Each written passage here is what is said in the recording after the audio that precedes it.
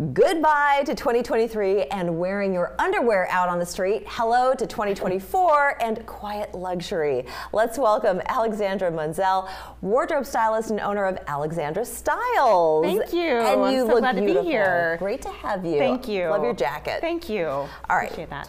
I said it.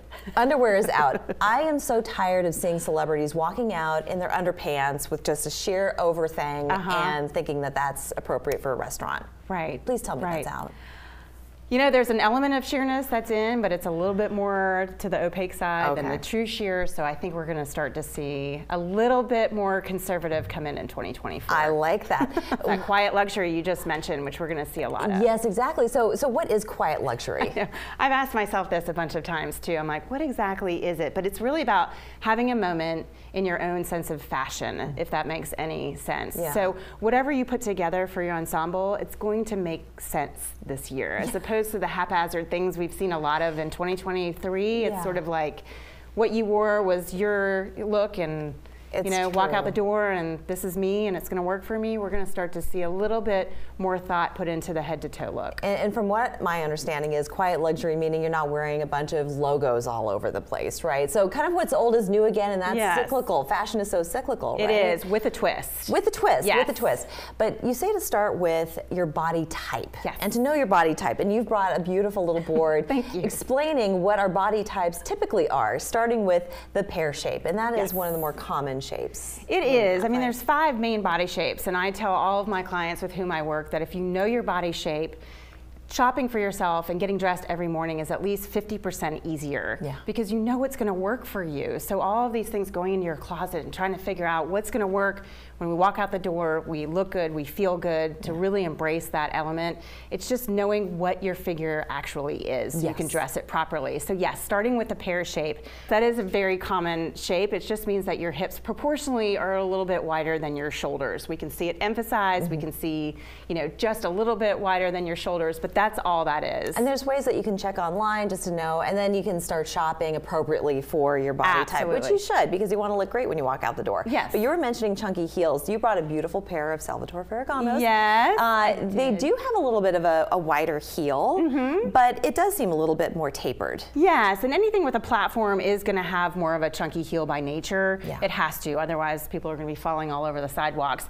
But one of the main reasons why I brought this is the slingback element. We're going to see a lot of the slingback here in 2024, so more so than a closed back. All right, and I love shoes. I also love purses. And you brought a couple of exampos here with you. This is really sweet. I like this. Yeah, so the slouchy bag is big. We've seen the refined look for a while, but this whole slouchy, sort of oversized, if you will. I mean, if this is going to be your sort of your evening handbag, it's going to be a little bit more on the, you know, the slouchy loose side than what we've seen of the real structured envelope clutches. Right. Yes, same with the regular sort of everyday bag. Whereas we used to look at this more as the weekender. What can we shove in it? What can I put you know, in there to get on the airplane? This is going to be more of a style that we're going to see throughout 2024, is that really oversized, slouchy look in different colors. And it does have a little bit of structure though. So it's not totally falling apart. It's not falling apart, right, exactly. It doesn't look like you're, you know, carrying around your sleeping bag or something like that. It's got a little element of design to it. And if we can talk about Pantones for a moment. So last year was all about Barbie pink. Right, Barbie, a lot of it. Barbie. This year, it's a little bit softer. It is. Yeah. I think they're calling it peach fuzz. Peach fuzz, peach fuzz. And so with the peach fuzz in mind, now we don't have peach fuzz necessarily represented here, but you do see softer tones. You see also some really very pretty brighter tones. So maybe you can walk through a few of these examples and explain how this is 2024. And so people understand what peach fuzz really is. It's sort of that merger of the pink world to the orange world. And I'm one of those rare breeds that actually likes the color orange. And there's so many different hues and shades of every color, so finding which one works for you is great.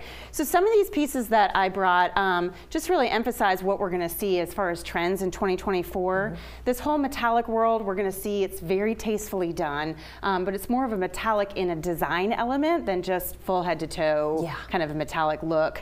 Pantone colors, the pastels are big spread this year too, so really that head to toe monochromatic look is continues continues to be a great look, but really looking for those soft colors in your wardrobe. It's another big trend that we're seeing, a little less of this, the super skinny, and coming into more of a wide leg, a little bit of the menswear element, but not oversized. Very nice, very nice. Yeah, what else do you have here? So this is those sort of spring florals. We've seen a lot of that ditzy print and those really oversized dresses.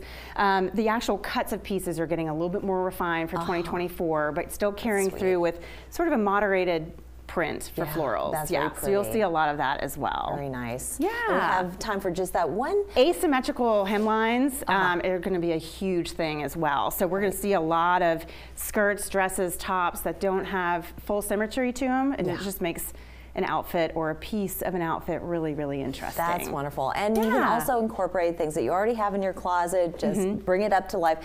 But if anybody wants your services, where should they find you?